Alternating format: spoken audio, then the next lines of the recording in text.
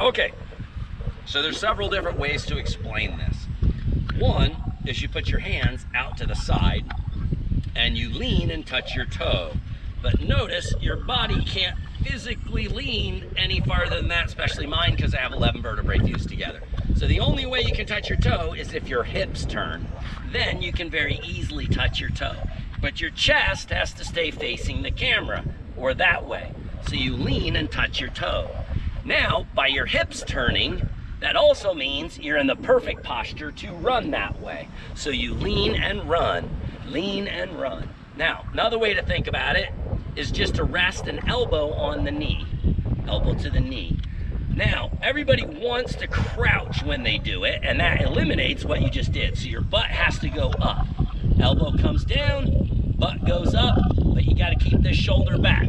If you drop the shoulder, it hooks the riser and eliminates what you just did.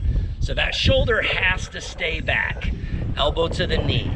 And if you just rest your elbow on the knee, it's actually an extremely comfortable position. You're used to doing that. So at first everybody thinks, oh, my body can't lean that way. But actually it's a really comfortable, just rest your elbow on your knee. So lean, walk, pull, that's the weight shift part of it. And it's much more difficult than it sounds, which is why people generally don't get it until day 5. Some of the sharper people will get it by day 2, but that's pretty rare. And usually the guys get it by day 2, have forgotten it by day 3, and still take by day 5 to actually get it. So it's quite difficult, which is why almost no other instructors can actually do it.